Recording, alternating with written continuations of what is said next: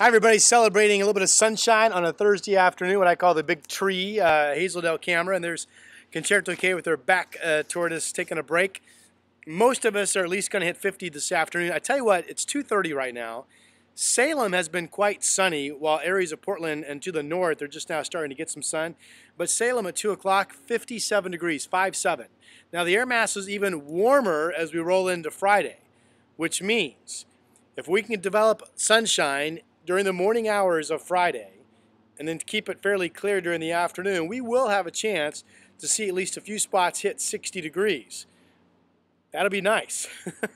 Now, overnight tonight, partly cloudy this evening. It's going to be chilly. I think we stay above freezing, but I mean Hillsboro, Scappoose could be down to about 34, so it could be some chilly spots. I think Portland will be 38, 40 degrees. There will be areas of fog Friday morning, but east winds are expected to develop out of the gorge. Those may be strong enough by morning that much of the Portland metro wakes up to clear skies, especially areas near the Columbia River. And then during the day, I think everybody gets some sunshine after some early fog. Temperatures will be 55 to 60 across the area. That cold front Saturday still looks like it brings scattered showers developing during the day. Not a lot of rain, but there will be scattered stuff around. Maybe a tenth, 2/10 of an inch of rain could fall. Sunday looks pretty dry. There might be a shower around.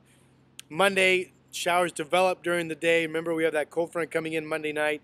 And then I still show that low pressure system on Tuesday, which would bring occasional shots of rain, an unstable atmosphere with the potential of some heavier showers with hail, and then an ongoing chance of some scattered showers the next couple of days after that. So I don't really have any changes to the forecast at this point. We're going to see how much sun we get on Friday and if a few of us can make it to 60.